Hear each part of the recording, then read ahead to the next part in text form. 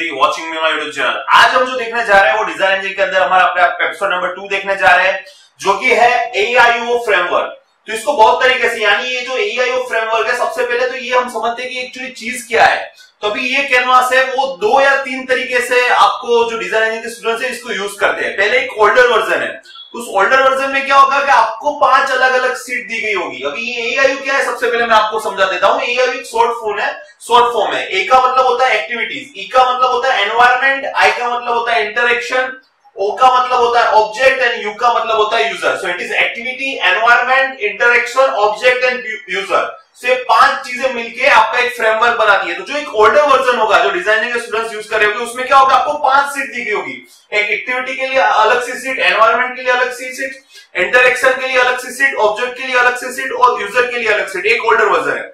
दूसरी एक सीट अभी जो न्यू वर्जन है जो डिजाइनिंग स्टूडेंट यूज कर रहे हैं, उसमें क्या होता है, एक में सारी चीज दी गई होगी। यानी एक कैनवास है, मान लो इस तरीके से पूरा कैनवास दे दिया गया, यहाँ पे एक्टिविटी, एनवायरमेंट, इंटरेक्शन, ऑब्जेक्ट और यूजर, एक ही कैनवास के अंदर सारी की सारी चीजें दी गई होगी। तो इट डजंट मैटर कि आप ओल्डर वर्जन यूज कर रहे हो या न्यू वर्जन यूज कर रहे हो, इट डजंट मैटर। सबसे ज्यादा इंपॉर्टेंट है कि इसको क्यों फील कर रहा है। तो सबसे पहले मैं आप जब ये Aeiou कैनवास आपको समझाने वाला हूं, तो उसको 2 चीज समझाने वाला हूं।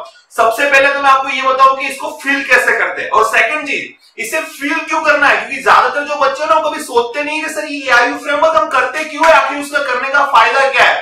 तो सबसे पहले मैं आपको इसको कैसे फील करते हैं वो समझाऊंगा, और उसके बाद क्यों हम इस चीज को कर रहे हैं, व्हाई, वो आपको मैं समझाऊं, जो सबसे ज्यादा इंपॉर्टेंट है। ठीक है, तो सबसे पहले इसको कैसे फील करते हैं उसको समझना सबसे ज्यादा जरूरी होता है। ठीक है, तो अब ये जो Aeiou कैनवास है, जो भी Aeiou फ्रेमवर्क है, उसको एक ऑब्जर्वेशन टेक्निक बोला जाता है, कि जिसके अंदर डिजाइनर जब भी जो भी डोमेन में जाता है, उसका जो भी डोमेन यानी देखो यहाँ पे 2 चीज होती है। डिजाइन इंजीनियरिंग के अंदर आप 2 तरीके से काम कर सकते हो। ठीक है, एक चीज ये होती है कि आपको प्रॉब्लम नहीं पता होता है, लेकिन आपको एक पर्टिकुलर डोमेन में काम करना होता है। जैसे कि मुझे काम करना है रेलवे सिस्टम के अंदर, okay, so I don't know anything about the problem, मुझे पता नहीं प्रॉब्लम क्या है, बट मैं रेलवे में जाऊंगा, मैंने डोमेन सिलेक्ट किया है, वहां पे सारे के सारे ऑब्जर्वेशन करूंगा, उसमें से कुछ प्रॉब्लम ढूंढ के निकालूंगा, जो मेरा प्रॉब्लम स्टेटमेंट होगा। सेकंड, कि जो प्रोफेशनल चीज है, यानी ज्यादातर डिजाइन थिंकिंग होती है, वहां पे आपको इस तरीके से प्रॉब्लम फाइंड नहीं करना होता है। कंपनी आपको डायरेक्ट प्रॉब्लम देती है कि देखो भाई, हमारी कंपनी है जिसकी एक वेबसाइट है, और उस वेबसाइट का हमें यूजर एक्सपीरियंस बढ़ाना है, तो वो बढ़ नहीं रहा है। सो वो क्या करेगा, जो प्रोफेशनल कंपनी होगी जो डिजाइन थिंकिंग से प्रॉब्लम सोल्व करती है, उनको डायरेक्ट प्रॉब्लम देंगे to improve the user experience of particular companies website. ठीक है, तो 2 तरीके से होता है। जो प्रोफेशनल्स काम करते हैं उनको प्रॉब्लम दी गया होता है और उस पर काम करते हैं, लेकिन जो स्टूडेंट्स होते हैं उनको प्रॉब्लम पता नहीं होता। आप 2 तरीके से काम कर सकते हो। एक तो आपको प्रॉब्लम पता है पहले से, सेकेंड आपको प्रॉब्लम नहीं पता है लेकिन आप पर्टिकुलर डोमेन में काम कर रहे हो। ठीक है, और बाद में आप उसको निकालोगे। तो 2 तरीके से इसमें काम कर सकते हैं। ठीक है, ओके, डन। अब सबसे पहले Aeiou फ्रेमवर्क है, या इसको Aeiou समरी भी बोला जाता है। ठीक है, तो इसको कैसे फील करूंगा, तो आपको एक डोमेन होता है। तो मैं आपको एक एग्जांपल लेके बताता हूं। ठीक है, तो अभी मैंने यहाँ पे एक एग्जांपल लेता हूं, जैसे कि मेरा एक एग्जांपल है पेडेस्ट्रियन सेफ्टी। ठीक है, जो राहदारी है, जो रास्ते पे चल रहे हैं, तो आज हम देख रहे हैं कि ज्यादातर लोगों का एक्सीडेंट होता है। ठीक है, तो अभी मुझे उस पर कुछ काम करना है। सो I don't have clear any idea कि मैं एक्चुअली करने क्या वाला हूं, पर मैंने एक डोमेन है वो मैंने सिलेक्ट कर दिया है कि I want to do something about the pedestrian safety. ठीक है, जो पीपल्स है, पेडेस्ट्रियन पीपल, उनकी सेफ्टी के बारे में कुछ करना चाह रहा हूं। ठीक है, आपका कोई भी डोमेन है, आप उस तरीके से काम कर सकते हो। मैं I am just taking one example so that you can clearly understand कि उसको कैसे फील करते हैं। ठीक है, तो अभी मैंने जो डोमेन सिलेक्ट किया है वो है पेडेस्ट्रियन सेफ्टी। तो अब एक्टिविटीज में क्या आएगा, तो एक्टिविटीज यानी अपने जो डोमेन लिया ना उसके अंदर कौन कौन सी एक्टिविटी हो सकती है। तो पेडेस्ट्रियन सेफ्टी के बारे में सोचना है, तो मुझे रास्ते पे जो भी वो कर रहे हैं वो लोग क्या क्या एक्टिविटी कर सकते हैं। तो जो कुछ लोग हैं वो न्यूज़पेपर पढ़ रहे होंगे, तो I will write reading newspaper, sticky note लिखा होगा यहाँ पे। कुछ लोग हैं वो म्यूजिक सुन रहे होंगे, सो यहाँ पे लिखूंगा कि लिसनिंग द म्यूजिक। कुछ लोग हैं वो बुक पढ़ रहे होंगे, I will write down reading the book. कुछ लोग होंगे वो रोड क्रॉस कर रहे होंगे, सो I will write down the crossing the, they are crossing the roads.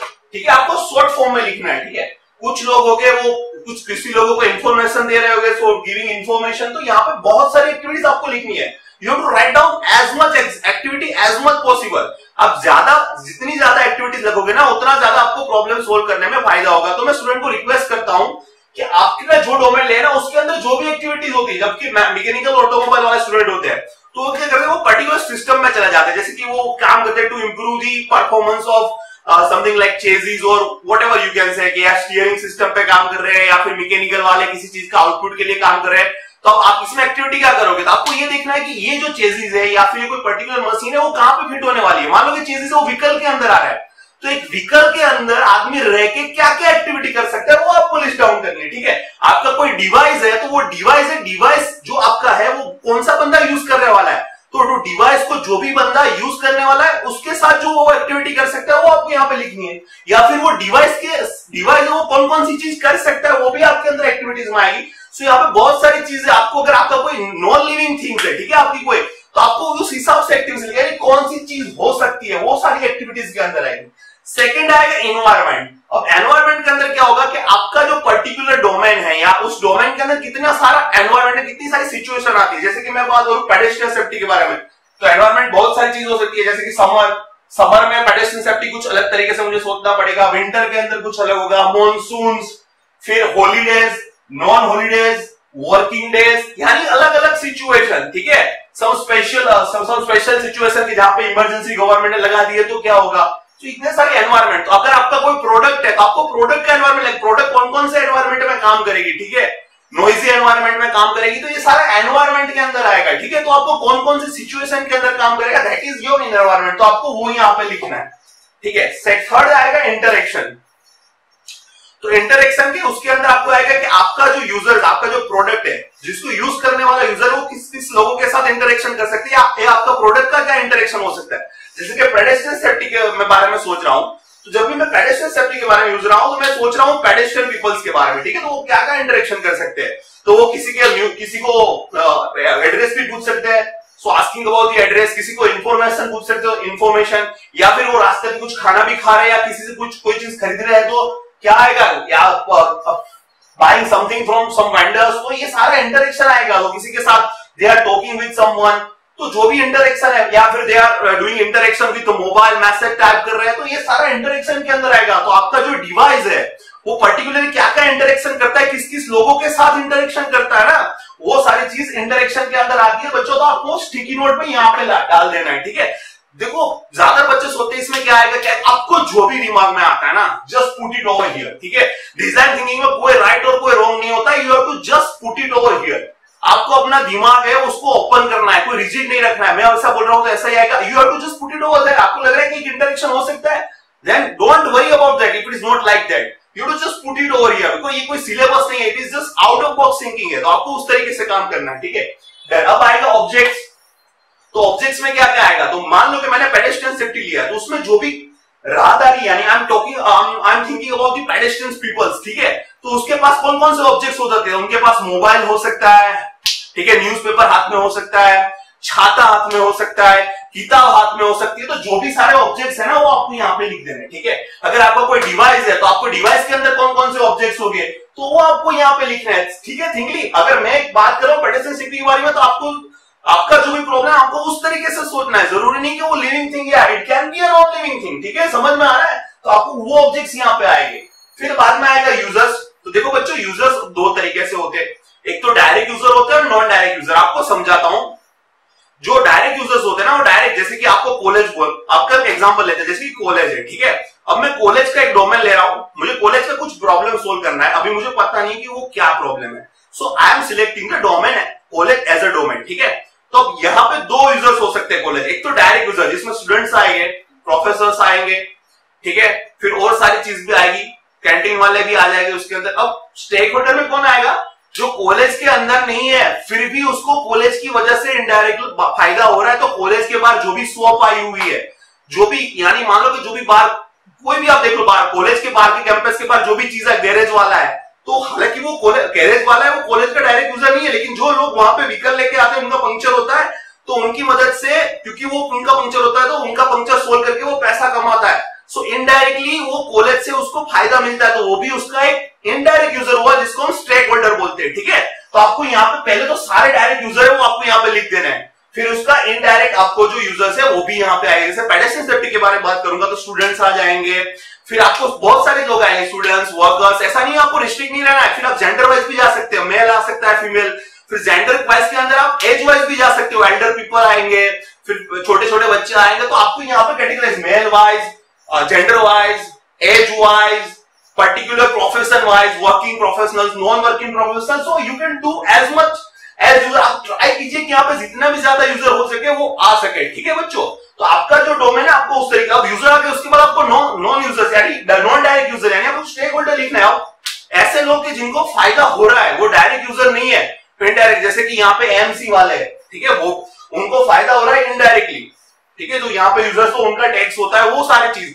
तो अब जो भी नॉन डायरेक्ट यूजर है तो आपको उस तरीके से यहाँ पे लिखना है कि उनको जो आपकी चीज है उससे इनडायरेक्टली किसको फायदा हो रहा है, कौन आप इनके नॉन डायरेक्ट यूजर है, ठीक है, जो उसको फायदा करवाने वाले हैं, तो वो भी आएंगे यूजर्स के अंदर। तो not only direct user but you have to write down the indirect users, ठीक है, तो ये आएगा यूजर्स के अंदर। तो इस तरीके से आपको पूरी की पूरी स्टिकी नोट लगानी है। अब जो ओल्ड शीट्स होगी उसके अंदर जैसे कि आपको एक सिर्फ एक्टिविटी का कैनवास दिया होगा, उसमें लिखा होगा special notes features and element. अब इसमें क्या आएगा कि जैसे कि मैं यहाँ पे बहुत सारी एक्टिविटी लिख रहा हूं, पर आपके दिमाग में आएगा कि कुछ ऐसी चीज है कि जो जनरली नॉर्मल नहीं होती है, कुछ स्पेशल है। मान लो कि कोई इमरजेंसी हो गई, यानी मान लो कि कोई घमासान हो गया, तो उस वक्त क्या करेंगे, तो आपके दिमाग में आता है कुछ ऐसी सिचुएशन हो सकती है। सो आप है ना एक कॉलम बनाया होगा जहां पे लिखा होगा स्पेशल नोट फीचर एलिमेंट, आपको वो चीज वहां पे लिख देंगे जो आपको लगता है कि एज यूजुअल नहीं है, तो आप you have to just right it down there, क्योंकि आपको ये लग रहा है कि ये स्पेशल चीज है, जो एक्टिविटीज में तो है, पर आपको लग रहा है कि ये कुछ ऐसी चीजें जो नोट डाउन करने वाली, जो एज यूजुअल नहीं होगी, पर थोड़ा कब कुछ हो सकता है। So you will write it down over there, ठीक है। तो जरूरी नहीं आप उस कॉलम को भरे, अगर आपको लगता है तभी भरना है। और एक जो ओल्ड वर्जन होगा उसके अंदर पिक्चर्स, फोटो, स्केचेस भी दिया होगा, तो आपको क्या करना है, जैसे कि एक्टिविटीज है, आपको एक्टिविटीज का आपने फोटो खींचे हुए हैं, तो आपको वहां पे just you to just put it down over there, ठीक है। उसको स्केच भी कर सकते हैं, लगा सकते हैं। तो हर चीज के अंदर, एक्टिविटी के अंदर आपको जो स्पेशल फीचर्स लगता है वो आप वहां पे लिख सकते हैं। फोटो भी उसका आएगा, एनवायरमेंट के अंदर भी सेम, इंटरेक्शन के अंदर भी सेम, ऑब्जेक्ट के अंदर भी सेम और यूजर्स के अंदर भी सेम, ठीक है। अब ये तो हुआ कैसे इसको फील करें। सेकंड चीज है क्यों इसको करना है। देखो भाई, इसको करने का फायदा इसलिए कि आप जो भी आप जिस चीज पे काम कर रहे हो ना, आपका प्रोडक्ट को आपको इंप्रूव करना है, उसको प्रॉब्लम को आपको सोल्व करना है ना, तो आप जिस प्रोडक्ट के लिए काम कर रहे हैं ना, तो उस प्रोडक्ट को यूज करने वाला यूजर है ना, वो इतने सारे चीज पे काम कर रहा है, उसकी इतनी सारी एक्टिविटी है, एनवायरमेंट है, इंटरेक्शन है, ऑब्जेक्ट यूजर, तो आप जो भी सॉल्यूशन बनाओगे तो आप इस सारी चीजों को मद्देनजर रखते हुए इसको सॉल्यूशन बनाना है। जैसे कि एक एग्जांपल लेता हूं, जैसे कि एक मोबाइल कंपनी है, ठीक है। अब मोबाइल कंपनी ने अपना एक मोबाइल लॉन्च किया, चलो वे बैक चले जाते हैं, जब यानी नए नए मोबाइल आए थे मार्केट के अंदर, तो देखो अब जब भी नए नए मोबाइल आए थे मार्केट के अंदर, तब उसके अंदर कोई म्यूजिक सिस्टम थी नहीं, तो वो म्यूजिक सिस्टम आई कहां से। तो वो लोग क्या कर रहे थे कि जब प्रोडक्ट मार्केट में चला गया ना, तो ये एआईयू वो फ्रेमवर्क कर रहे थे, वो ऑब्जर्वेशन कर रहे थे कि हाँ भाई, तो उन्होंने देखा कि जो मोबाइल है, मोबाइल यूजर करने वाला, उसकी एक एक्टिविटी लिसनिंग म्यूजिक भी है, और लिसनिंग म्यूजिक के अंदर देखना ऑब्जेक्ट वॉकमैन भी है। तो उसने सोचा कि अभी मेरी प्रोडक्ट मोबाइल है और एक्टिविटी लिसनिंग म्यूजिक और ऑब्जेक्ट वॉकमैन है, तो इस चीज को मैं अपने मोबाइल के अंदर क्या कंबाइन कर सकता हूं। इसीलिए आपके पास मोबाइल के अंदर आपका म्यूजिक सिस्टम भी आया, ठीक है। तो वो किस तरीके से आया, थ्रू ऑब्जर्वेशन। अभी उसने देखा कि जो मोबाइल को यूज कर रहा है वो न्यूज़पेपर भी पढ़ रहा है, वो साइबर कैफे में भी जा रहा है, सो इंटरेक्शन में देखा वो it is going for the internet cafe, तो उसने देखा कि ऐसा कुछ हो सकता है जो मोबाइल के साथ इंटरेक्ट हो सके। तो फिर आपके पास मोबाइल के अंदर इंटरनेट आया। फिर उसने देखा कि देखो वो कैमरा भी यूज कर सकता है, तो ऐसा कुछ हो सकता है, ऑब्जेक्ट के अंदर उसने कैमरा देखा, तो फिर उसने देखा ऐसा कुछ हो सकता है कि इससे, तो फिर आपके पास मोबाइल के अंदर कैमरा आया। अभी सेल्फी आया, तो सेल्फी कैसे आया, तो जो लोग ऑब्जर्वेशन कर रहे थे उन लोगों ने देखा कि जो लोग पिक ले रहे तो उन्होंने देखा कि कुछ ऐसी सिचुएशन में थी कि जिसमें कस्टमर खुद की अपनी की फोटो खींचना चाहता था, उसके लिए क्या हो सकता है। तो यहाँ पे उन लोगों ने कुछ स्पेशल फीचर्स में लिखा होगा कि he want to do something like कि वो अपनी पिक खींचना चाहता है, ठीक है।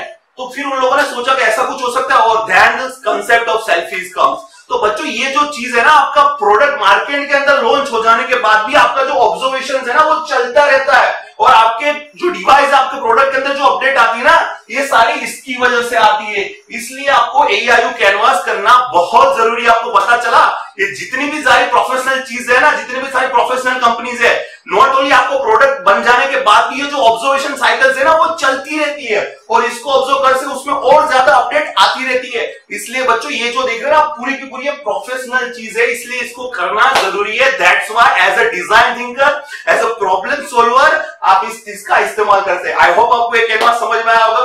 अगर आपको कैनवास समझ में आया, इसको लाइक करें, शेयर करें, सब्सक्राइब करें। Have a nice day, bye bye.